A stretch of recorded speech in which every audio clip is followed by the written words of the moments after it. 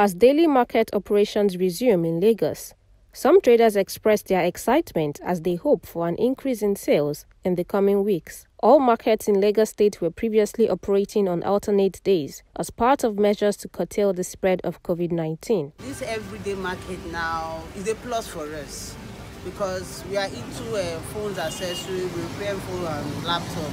So it's a plus for us in the sense that there are some customers that will need their phone, we want to collect urgently, that will have to go to the market, a nearby market and buy. Not like other days that is one day home, one day off, that we have to pen the job to the next day. Even some of them, because of that, they were they can't do it any longer, or maybe when they are going out.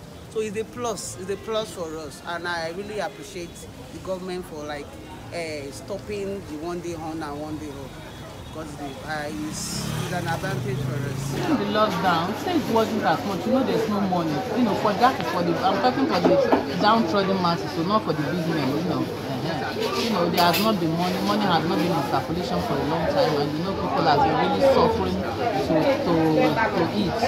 So normally people just buy a few things that they can manage until the next market to we pray that things will get better now that we all come to market every day. We're coming to market every day.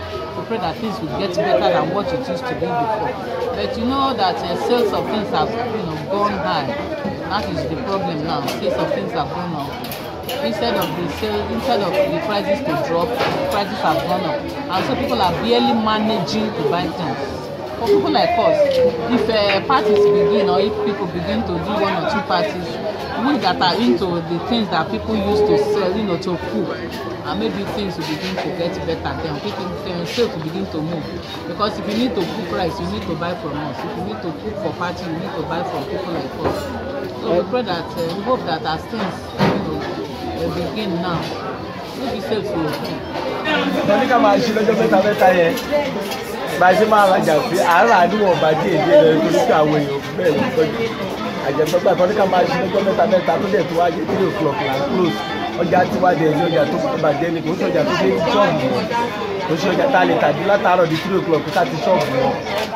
Tí ò bá tí ì tán, àdé fẹ́ lọ sílé. Akẹ́rẹ́máyé gbogbo ìgbà yẹn náà ní tọ́jú ká máa ṣe ní 3 days. Bọ́lọ́run ṣe mú wa la ṣe ń gbà.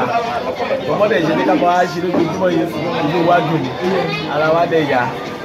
The management of the Cotton Market, however, urged traders to continue to adhere to the COVID-19 prevention guidelines and make use of the facilities provided. I have told our marketers that the rules and regulations as per the prevention of COVID-19 should still be in place.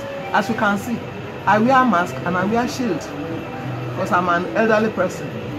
And we have told, if you go to the market office, you will not be allowed to enter if you don't have a mask. But an average Nigerian is very stubborn. Today, I've had to tell so many people, and what they are telling, Mama, go and sit down, there's no COVID, it's COVID law. That's what they keep saying. But we just continue to educate them. Bapoja is very, very, very, very strict about it. If you go there, you will see the hypo tank that was donated by Happy.